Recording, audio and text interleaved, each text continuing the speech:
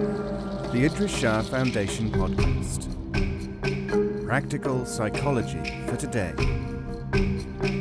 Featuring the works of Idries Shah, narrated by David Ault.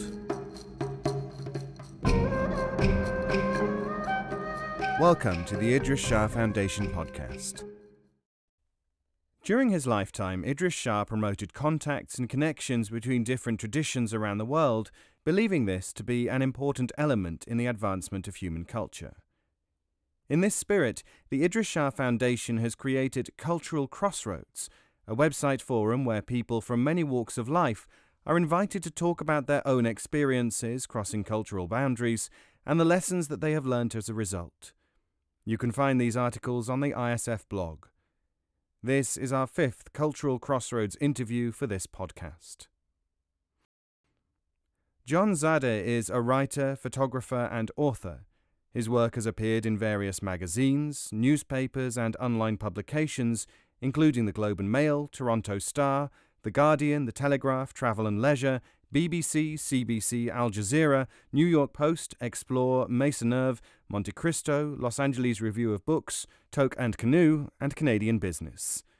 He has also worked as a news writer and producer at CBC News Network and Al-Jazeera English. John has recently completed his first book about Sasquatch lore in Canada's Great Bear Rainforest. In the Valleys of the Noble Beyond in Search of the Sasquatch is being published by Grove Atlantic in the US and Greystone Books in Canada in July 2019. The book is available for pre-order from Amazon.com. It's with great pleasure that I'm here to talk to John Zada, former documentary maker, writer, journalist, brilliant photographer, and his new book, In the Valleys of the Noble Beyond, which is published by Grove Atlantic in July.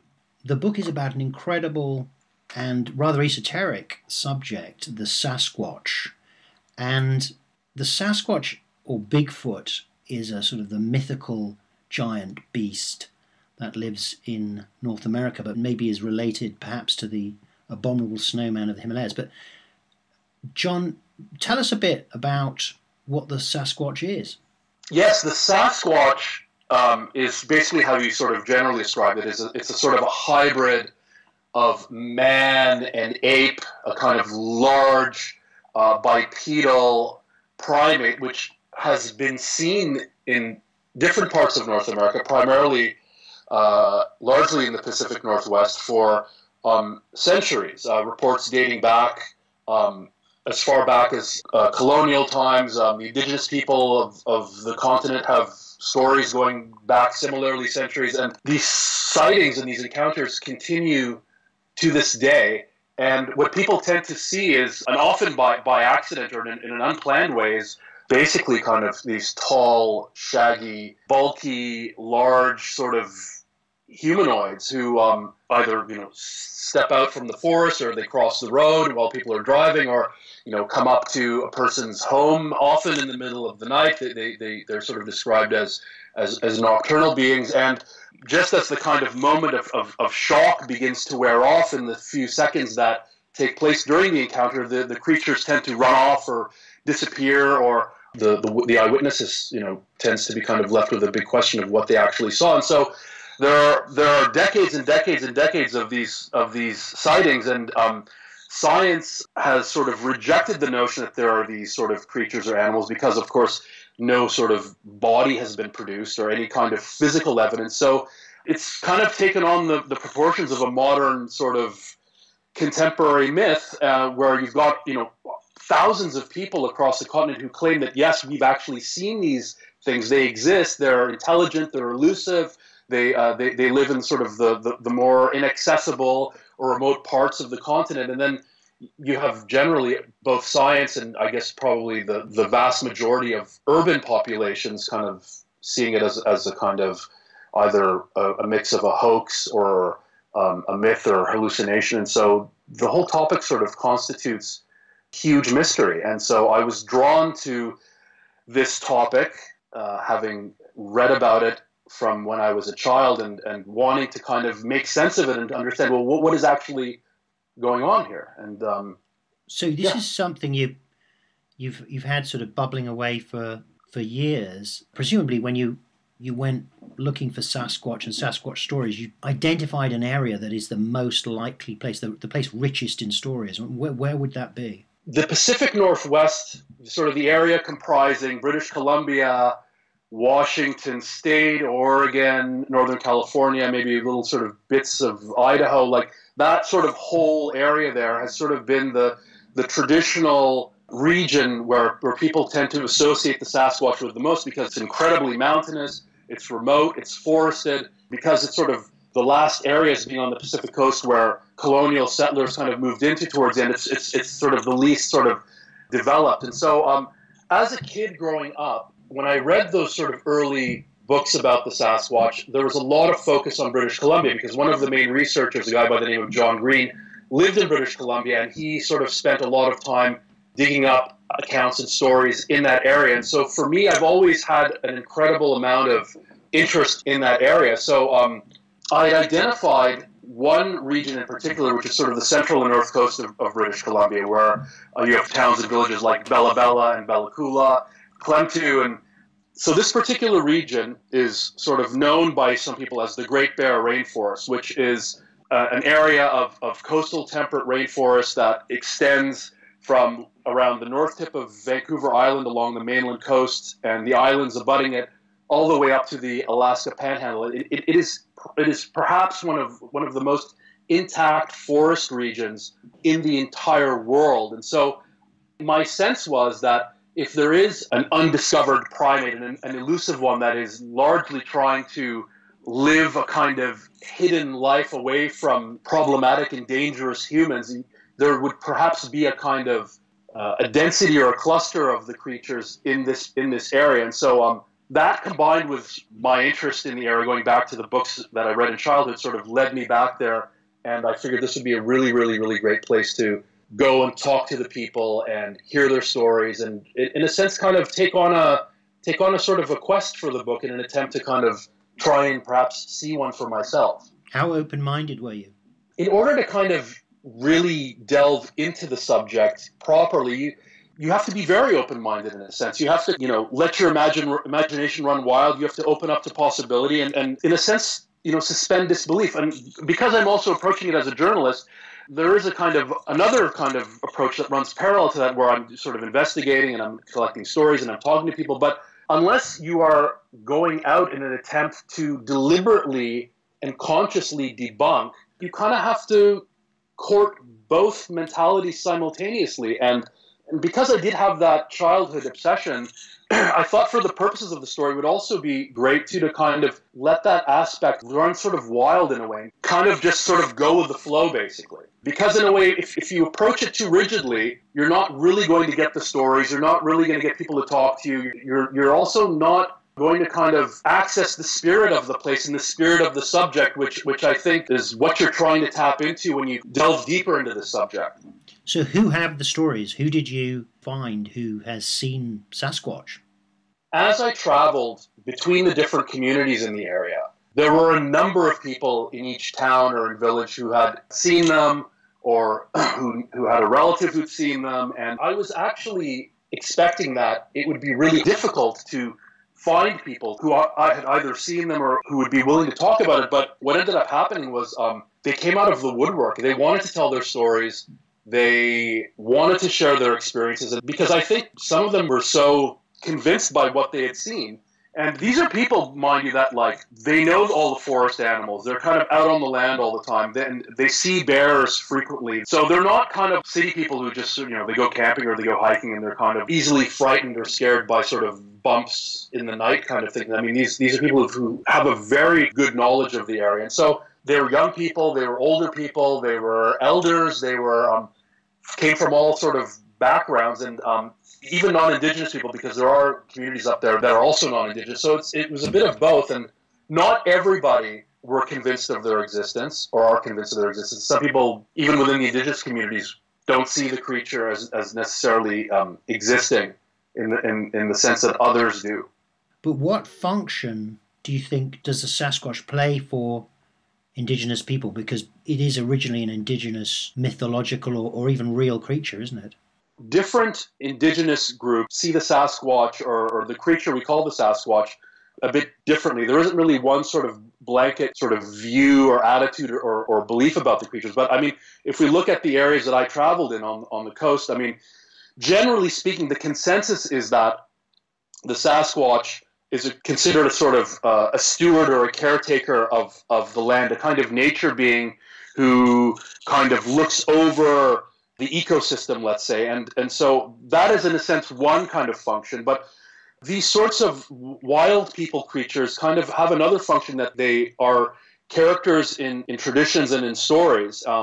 And they can be either benevolent or they can be malign. And I think that, like, I mean, for instance, like one of the best known stories that go back in sort of in time for some groups, the Sasquatch is known as the Junaquat. It's a kind of malign woman of the woods who kidnaps children and places them, in her basket, and she takes them back into her lair and eats them. And those stories have tended to kind of serve as reminders, I guess, in the past for sort of children to not, wander too far into the woods and to kind of stay close within the community and everything. And those stories are still told, to this day and everything. And among other groups, these creatures are a kind of a blessing, or for others yet, they kind of see it as a sign that there's a lesson to impart in its encounter. And so I think there's kind of a lot of meaning built into the creatures. And so even though there is perhaps an acknowledgement that the creatures exist in some kind of physical form, in addition to perhaps even a supernatural form,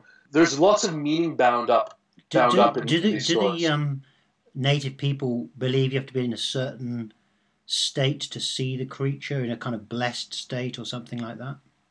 When you see one, there's a reason for seeing it. And you can't really go out in search of it just to see it for the sake of seeing it, which then sort of, I guess, ties into explanations as to why those who are, the non-Indigenous people who tend to go hunting for it never see it. But I think there tends to be a reason why, and the reason is tied to one's inner state and what one is grappling with at that certain point in their life. And so, yes, there does tend to be a kind of a correlation between having an encounter with one of these creatures and there being some connection to what is owing or due to you in your own life and what you need to do or avoid or learn, or one sort of, I guess, process of inner development is somehow tied with seeing one of these things.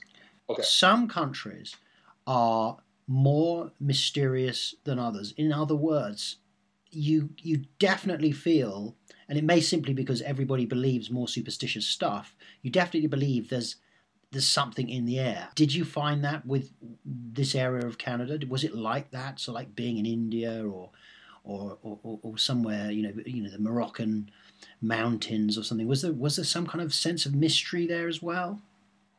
When I took on the project, it sort of came on the heels of a lot of time spent abroad, particularly in the Middle East, a lot of travel to various foreign destinations that, had their own sort of exoticism, mystique, and the whole thing. And I had hit the wall and had a great deal of fatigue with that sort of travel. And so I really kind of wanted to kind of explore Canada and sort of see a bit more of my own country. And so when we talk about our countries, we talk about these sort of finite geographical entities. And in some cases, for some people, they're fairly small and sort of homogeneous, both in sort of their like populations and their topography. But because Canada is so vast and massive, when you travel from one part to the other, it really is kind of like you're crossing a continent. So it is like going to a foreign place in many instances, even though people speak the same language and you're kind of bound by similar culture and everything. But yes, to answer the question directly, like when I spent all this time on the West Coast, it was very much like being in a place which was so totally different from the environment that I'm used to. I mean, I grew up in a big city, Toronto. It's sort of miniature version of New York. It's a kind of a concrete jungle. And then suddenly I find myself in this place of like incredible nature, mountains and lakes and rivers, and like it's almost like infinite in its vastness. And and these very small communities where everybody knows each other and it's quiet and just a kind of sense of community and kinship. And it was very different than anything I'd ever experienced before. And it was very much like going to what people would describe as like another country or like a foreign environment. And that's why I think when I speak to people who are sort of, let's say, like highly skeptical of something like the Sasquatch, and myself being, somewhat more open-minded, like I tell them, like, if you ever go to these places and see them for yourself and spend time in them, your perception of what is possible changes to some degree, right? It's like you can almost see there being something like this there. And I think that's what made the journey largely what it was for me, in that, had I gone to some other place that was maybe like less wild and not as kind of almost existing in another dimension almost, it would be almost sort of harder to kind of imagine it. Have you changed in your belief in the Sasquatch, or is that the wrong question? I don't know. Have you changed? Do you believe more than when you set out? Yeah. I would say my position, fundamentally hasn't changed. I think it sort of moved back and forth over the course of the travels and the writing of the book. And what really, I would say the more important question is, like, what was it that I kind of learned about the whole subject? And I think for me, the sort of the big takeaway was that it isn't really about does the Sasquatch exist or not exist, even though that is a compelling and to some a very interesting and important question. But I think for me, it's if you stay locked onto that sort of dualistic sort of approach of like exists versus doesn't exist, or that sort of black versus white either or approach, it's a bit of a more of an impoverished kind of take on the Sasquatch. I think the more important take is like, what does it mean, and like what is the significance of it as a symbol? What does it tell us about ourselves? And I think there was a certain point in the journey when I kind of was going back and forth and between like almost being convinced that they exist to kind of saying, well, no, maybe they really don't exist. And you kind of reach this kind of almost like loggerhead where unless you see one for yourself and are convinced of their existence, you can't really say with any certainty. So I decided to kind of to steer the investigation in a completely different direction and explore the significance of the Sasquatch. And so that's the direction it goes, sort of from the sort of, I would say, the midpoint onwards. And even though I remain open to it, I think that's kind of where the real kind of discussion lies. Okay, so taking a very different take, because the obvious sort of journalistic angle is it's there or it isn't there. To sort of go for a more nuanced approach seems like, well, definitely the most interesting, the approach to take. As a culture, we feel obligated to, with any issue, with any question, in any kind of debate, to kind of fall on one side or the other. And even if we don't have the full knowledge, even if many of us are just opinion mongers, you don't have to choose a side necessarily, and especially if you don't know. And I think people have a really hard time with uncertainty, and they have to fall on one side or the other of any debate, including this one. And also, too, like some questions just, they don't have an answer, right? And so when you kind of delve deep enough into this subject and into this issue, it does take on the dimensions of a true mystery. So why not just kind of like sidestep the whole issue of exist versus not exist and just kind of court all the possibility and explore them all and kind of enjoy the whole ride? The subject is profoundly rich and pregnant with possibility in terms of what it can tell us about ourselves. And I think if you just look at the huge amount of interest in the subject and the large numbers of people who are actively investigating and seeking out the Sasquatch and looking for it, and I mean, like, just looking at, like, the question of why do we pursue the creature, in a sense, and there's loads there. I mean, it stems from anything from our interest in adventure to questing journeys to going on missions to exploring new terrain and delving into the unknown to seeking a deeper connection with nature. I mean, the Sasquatch can be seen as a personification of the wilder parts of humanity that have been tamed since we've, built cities and kind of lived in civilizations. I mean, in a sense, we seek to reconnect with that sort of long-forgotten part of us. I mean, other people pursue the Sasquatch probably for reasons of going out into the forest at night and wanting to be frightened, wanting to be scared, wanting to have that sense of excitement, that sort of brush with death when they hear something moving through the forest at night. And you can even go deeper a little bit and just even, see the whole interest in the pursuit of the Sasquatch as something almost quasi-religious. Like, I think, we seek to connect with like a being of higher intelligence, a demigod, or a superhuman entity even. I mean, if you know enough about these creatures, I mean, they're reported to be intelligent, elusive, powerful, swift, almost like magical in a sense. And so I think that at a very deep level, even though a Sasquatch enthusiast or a Sasquatch investigator can say, oh, I'm trying to, discover something for the sake of science, or I'm wanting to kind of like add to like the knowledge of humanity by kind of finding these things, like maybe really deep down, like that person, they may not be religious people per se, but maybe some part of themselves is kind of looking to connect with this thing that lives out there, and that may represent a kind of a metaphysical or a mystical or a kind of entity which represents a realm that is beyond our own mundane physical existence, let's say. And so the subject can be approached from so many angles. And so I think going back to this question of does it exist, doesn't it exist, I mean, you can just see how limiting that question is as opposed to what does the Sasquatch tell us about us? That's it. I mean, I guess that's the noble beyond of the title. That's what you're taking us to consider. And that's exactly one of the meanings of the title. So I really want to thank you, John. It's an absolutely fascinating subject. I'm sure we could keep talking about that for a very long time, but obviously far more in the book, in the valleys of the noble beyond. John Zada, thank you very much. Thanks very much, Rob.